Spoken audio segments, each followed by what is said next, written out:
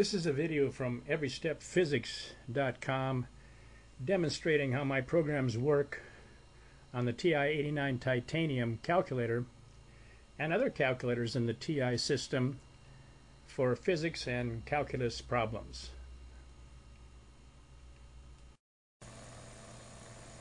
For my programs, you have to press second alpha to put the letters P, H, Y, S, I, C, S in here, and then press alpha to put the open and close parentheses. Press enter, and then you get into my menu. We're talking about a collision of two balls, so we're going to go down here to scroll down in alphabetical to collision. And we were given two masses and two initial velocities, which is number 4 here. So we're going to scroll down. We could press the number before it or scroll to it, either one. And it's elastic, so I tell you that it's bounced off. They bounce off. And here's the initial formula. You write this right on your paper right away. Already you got 3 points. Partial credit for the problem, which is always the way tests are scored in physics and calculus. And we're going to enter our first mass, and the first mass would be alpha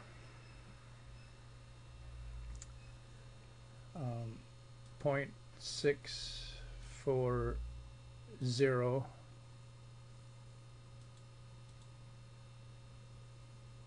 kilograms. By the way, you have to press alpha before you enter anything into my entry lines and my programs for calculus or physics. And the ask for the second mass, so I'm going to press alpha and 0.820 kilograms.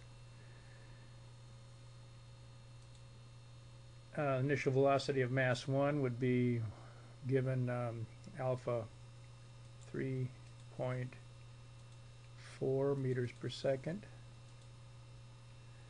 and it's in the plus x-axis direction, east. And the initial velocity for the second mass is alpha 0. I always show you what you've entered so you can change it if you want. Looks pretty good, so I'm going to say it's okay, and you start writing these formulas down. VF1 equals V, etc., etc. Then you add the variables just like this. Don't even think about the problem, just write it down. And final velocity of one ball is minus 0.419. Figure out the next one. Keep writing on your paper. It's quite a long problem. And the velocity of the second mass is 2.9808 meters per second. And I sum up the velocities here for you. Pretty neat, huh? everystepphysics.com. Go to my site, buy my programs, and pass physics.